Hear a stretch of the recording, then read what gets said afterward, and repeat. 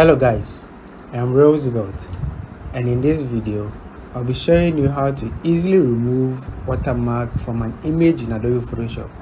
So without wasting my time, let's get started.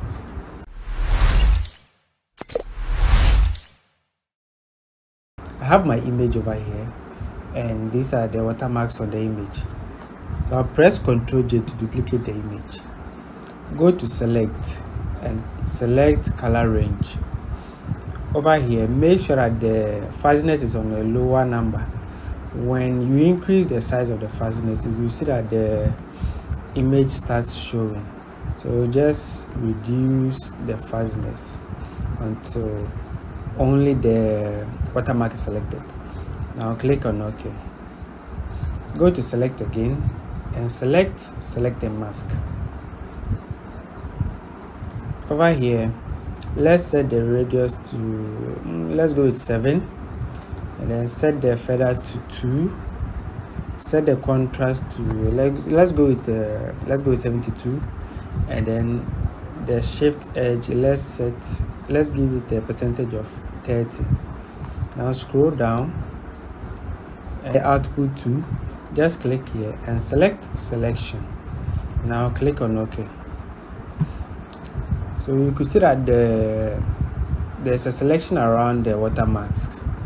So go to select, modify, and select expand. Over here, let's set the expand by value to 3 and click on OK. But then the expand value will depend on your image. But with this image, let's go with 3 and then select OK. Now go to edit and select fill. Under the content, maybe yours isn't on content aware, so just click here and select content aware.